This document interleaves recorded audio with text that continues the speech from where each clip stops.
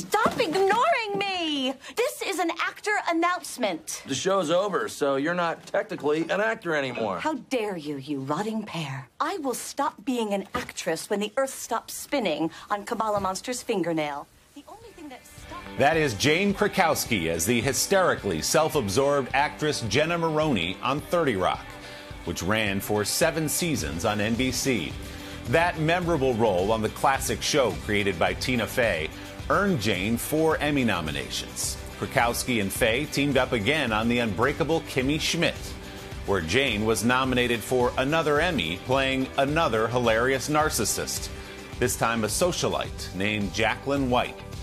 The Tony Award winner has been working steadily on TV, in the movies, and on Broadway since she was a teenager, breaking out with a life-changing Golden Globe-nominated performance on Ally McBeal. Jane and I got together on a New York City rooftop the other day for a Sunday Sitdown.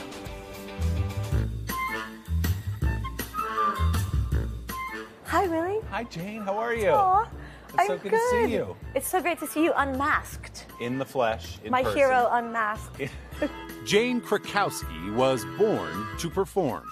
The New Jersey native made her Broadway debut at just 18 years old. Krakowski was still a senior in high school when she skated onto the stage in Starlight Express.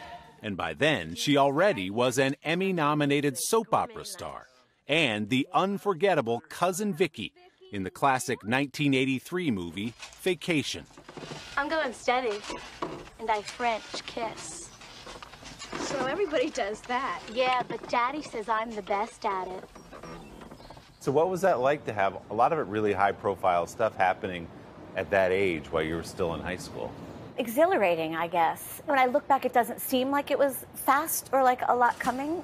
Acting is in Krakowski's blood. Her parents were active members of their local theater, where young Jane often tagged along. From the time I was in a crib, I was backstage at this community theater, and I've had many of those shows I've come to be in on Broadway. And those moments are the moments where I think, wow, how did this even happen? Like, how did I see my dad and my mom be in a show in community theater, and now I'm opening it on Broadway? Those days are never lost on me, because I'm so thankful to the support and creativity that my parents infused into our lives as a child, and still loving it now, like this many years later. I've been in this business a long time. Can you believe it? So there are a bunch of great roles that you're associated with on TV. Did you feel your life changing? People know who you are. Okay, oh, you're from Ally McBeal. I sum this up as sort of kind of what the whole experience kind of felt like. We flew out coach, and we flew back first class. There you go. Warm, fresh cookies and all, which was a first for me. What do you hear about the most? Ally McBeal. I'm easy. I know. 30 Rock, of course. Oh, don't be so dramatic. That's my thing. Kimmy Schmidt. If I can see New Jersey, that means it can see me. Just Jacqueline's an incredible character. That's very sweet. And you've said you enjoy finding the humor in monsters. I don't know if they're necessarily all monsters, but I think I love finding a sense of humor in flaws in people. And they could be flaws in all of us, whether we come off that way or not. But I love heightening them to a place of humor. You'll need to be here by 6 every morning to get Buckley up for school. Then get me up at 10, but don't wake me up. What I like about the characters that I play, even though they're flawed, I have radical compassion for them all. And I think that is something I'm so happy I infuse in my characters. And now I want to infuse that everywhere in life. I think we're at a time in life where we all should have radical compassion for each other and for everyone we meet on a day-to-day basis. Amen. Especially now, we feel that, don't we? I do more than ever. Krakowski is busier than ever with a new season of the Apple TV Plus series Dickinson, a modern take on the life of Emily Dickinson, in which she plays the poet's mother. I feel like each year the show finessed its way into something special and beautiful. It's been really interesting because the show lives on many levels. It can be completely funny, and then the next minute be completely heartfelt and beautiful and poignant. Someone who loves you, someone worthy of you, shouldn't make you feel sick. That's not what love is. And then we're twerking to a rap song. Oh, and booth. Jane plays to her theater roots in another series called Schmigadoon, a new musical parody based on classic Broadway shows.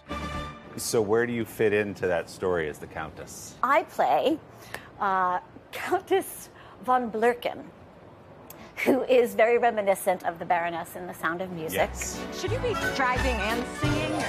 There was Tex who traded stocks. I loved that it is a loving parody of musical theater, but also has such a witty, humorous sensibility tacked onto it. Because it's sort of like, you'll like this show whether you like musicals or hate musicals, right, because both sides are being represented.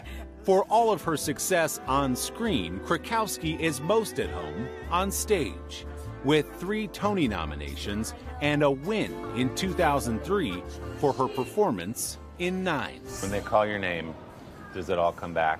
The parents taking you to the theater in the crib, that whole road that got you to that stage? When they called my name, I went blank. Kane Krakowski, 9, the musical. Like, I think I had a moment of an out-of-body experience. My speech is awful. Please don't play it on the show. We're going to play it in its entirety now. Please don't. It's so not good. Oh my God, thank you so much. But I think generally speaking, you are not a jaded person. You don't take all these things in your life and career for granted. Not a step, not a minute of it. I'm so thankful.